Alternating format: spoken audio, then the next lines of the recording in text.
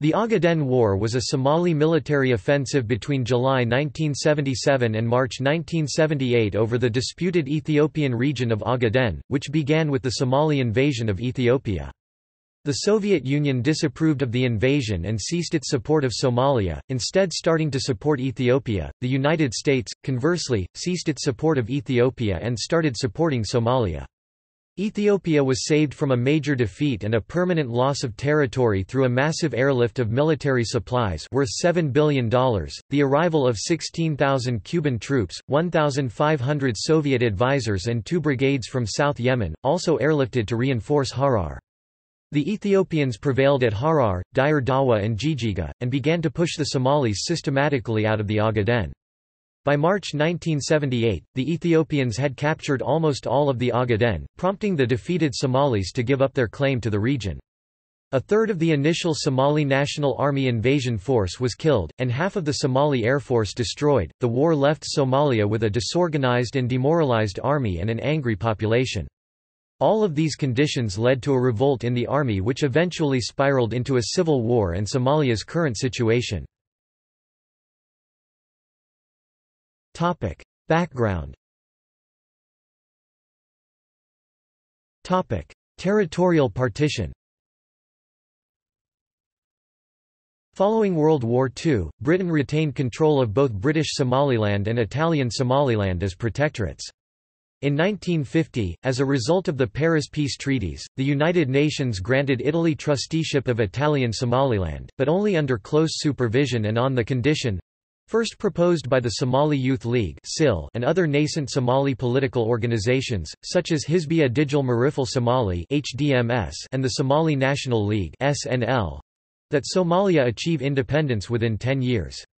British Somaliland remained a protectorate of Britain until 1960. In 1948, under pressure from their World War II allies and to the dismay of the Somalis, the British returned the Hod, an important Somali grazing area that was presumably protected by British treaties with the Somalis in 1884 and 1886, and the Ogaden to Ethiopia, based on a treaty they signed in 1897 in which the British, French and Italians agreed upon the territorial boundaries of Ethiopia with the Ethiopian Emperor Menelik in exchange for his help against raids by hostile clans. Britain included the provision that the Somali residents would retain their autonomy, but Ethiopia immediately claimed sovereignty over the area. This prompted an unsuccessful bid by Britain in 1956 to buy back the Somali lands it had turned over. Britain also granted administration of the almost exclusively Somali-inhabited Northern Frontier District (NFD) to Kenyan nationalists despite an informal plebiscite demonstrating the overwhelming desire of the region's population to join the newly formed Somali Republic. A referendum was held in neighbouring Djibouti, then known as French Somaliland, in 1958, on the eve of Somalia's independence in 1960, to decide whether or not to join the Somali Republic or to remain with France.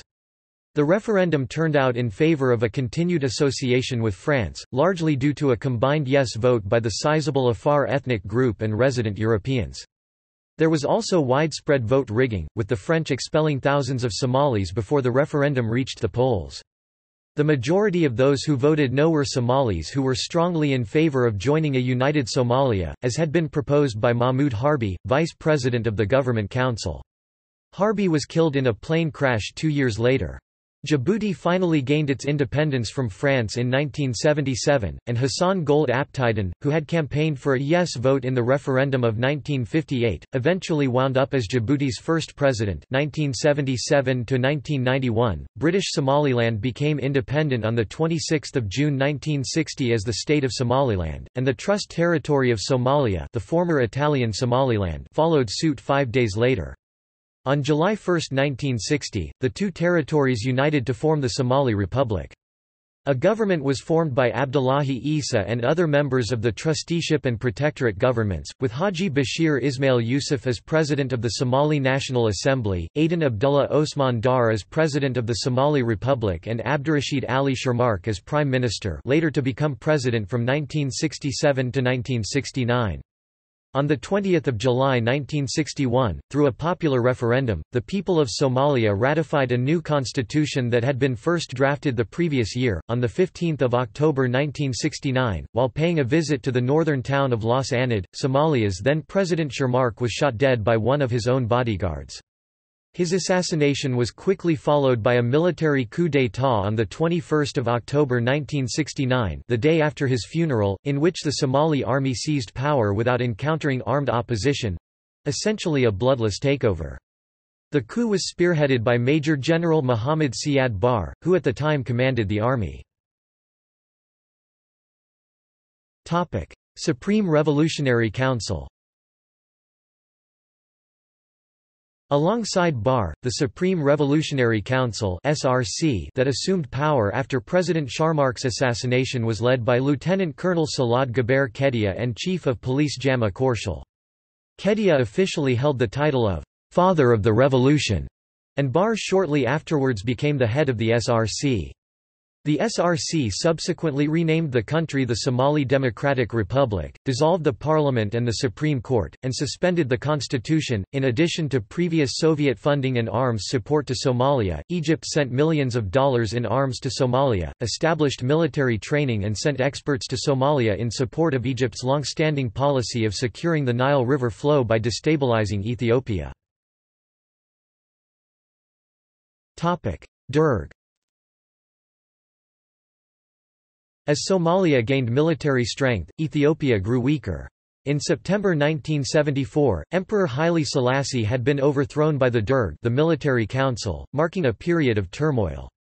The Derg quickly fell into internal conflict to determine who would have primacy. Meanwhile, various anti-Derg as well as separatist movements began throughout the country. The regional balance of power now favored Somalia. One of the separatist groups seeking to take advantage of the chaos was the Pro-Somalia Western Somali Liberation Front (WSLF), operating in the Somali-inhabited Ogaden area, which by late 1975 had struck numerous government outposts. From 1976 to 1977, Somalia supplied arms and other aid to the WSLF. A sign that order had been restored among the Derg was the announcement of Mengistu Haile Mariam as head of state on February 11, 1977. However, the country remained in chaos as the military attempted to suppress its civilian opponents in a period known as the Red Terror or Qey Shabir in Amharic. Despite the violence, the Soviet Union, which had been closely observing developments, came to believe that Ethiopia was developing into a genuine Marxist-Leninist state and that it was in Soviet interests to aid the new regime. They thus secretly approached Mengistu with offers of aid that he accepted. Ethiopia closed the U.S. military mission and the communications center in April 1977. In June 1977, Mengistu accused Somalia of infiltrating SNA soldiers into the Somali area to fight alongside the WSLF. Despite considerable evidence to the contrary, Barre strongly denied this, saying SNA volunteers were being allowed to help the WSLF. Course of the war. Invasion and initial stage July–August. The Somali National Army committed to invade the Ogaden at 3 o'clock on July 13, 1977 5 Hamli, 1969, according to Ethiopian documents. Some other sources state 23 July. According to Ethiopian sources, the invaders numbered 70,000 troops, 40 fighter planes, 250 tanks, 350 armored personnel carriers, and 600 artillery, which would have meant practically the whole Somali army. By the end of the month 60% of the Ogaden had been taken by the SNA-WSLF force, including Gode, on the Shabelle River. The attacking forces did suffer some early setbacks. Ethiopian defenders at Dire Dawa and Jijiga inflicted heavy casualties on assaulting forces. The Ethiopian Air Force (EAF) also began to establish air superiority using its Northrop F-5s, despite being initially outnumbered by Somali MiG-21s.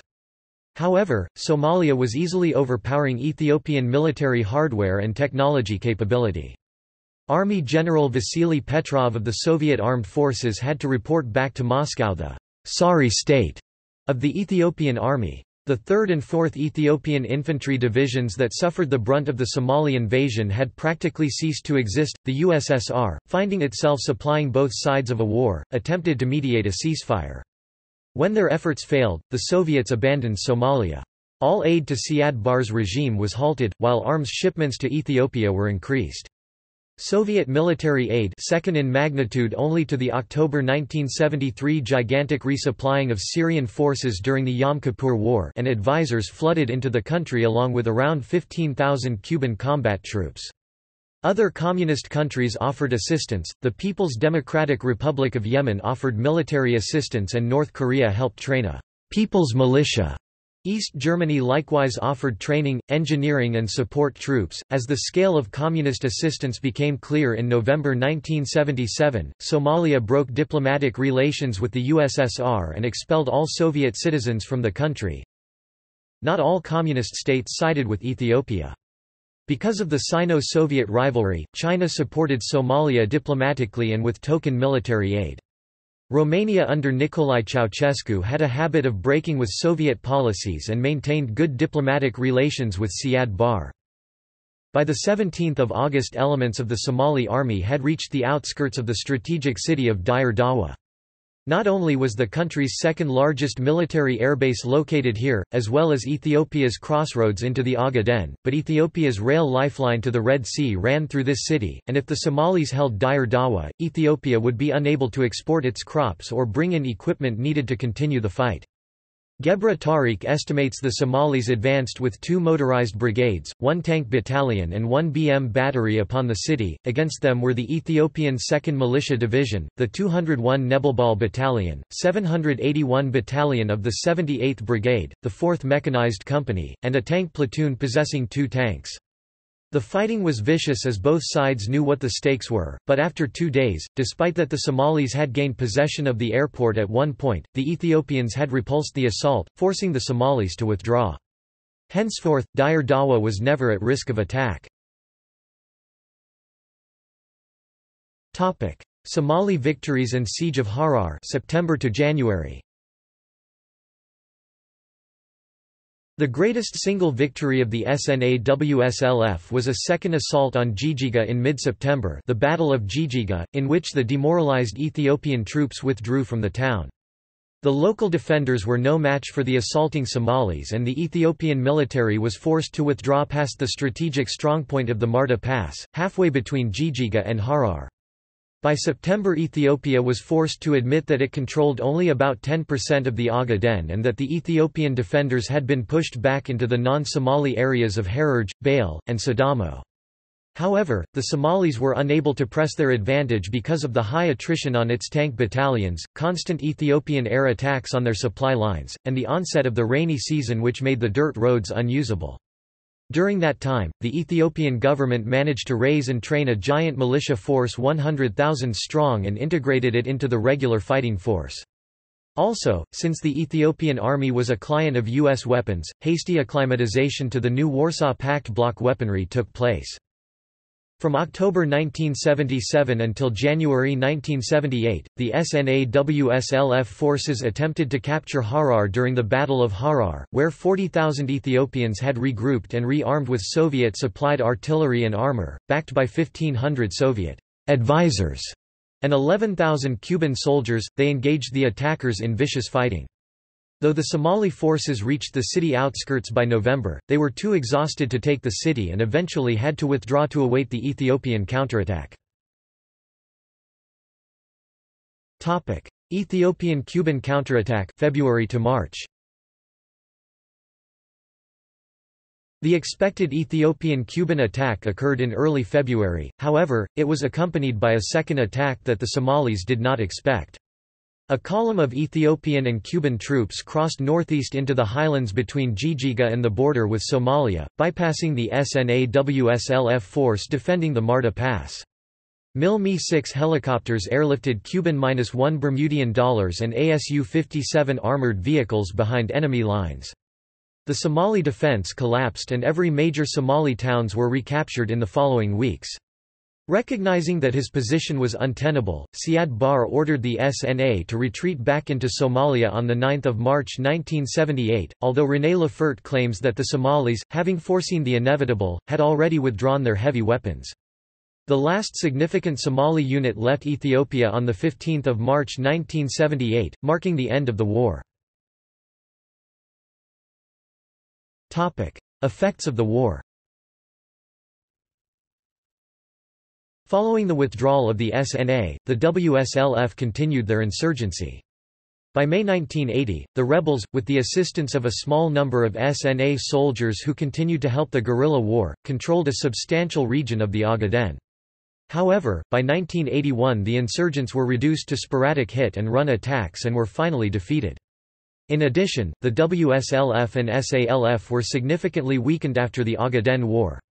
The former was practically defunct by the late 1980s, with its splinter group, the Ogaden National Liberation Front (ONLF), operating from headquarters in Kuwait.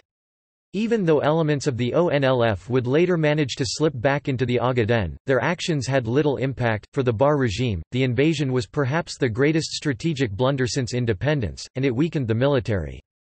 Almost one-third of the regular SNA soldiers, 3/8 of the armored units and half of the Somali Air Force (SAF) were lost. The weakness of the Barre administration led it to effectively abandon the dream of a unified Greater Somalia. The failure of the war aggravated discontent with the Barre regime. The first organized opposition group, the Somali Salvation Democratic Front (SSDF), was formed by army officers in 1979. The United States adopted Somalia as a Cold War ally from the late 1970s to 1988 in exchange for use of Somali bases, and a way to exert influence upon the region. A second armed clash in 1988 was resolved when the two countries agreed to withdraw their militaries from the border. References. Notes. Bibliography.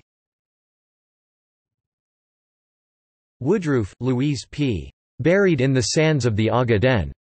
The United States, the Horn of Africa, and the Demise of Détente, Kent State University Press, 2013, 176 pages, $55.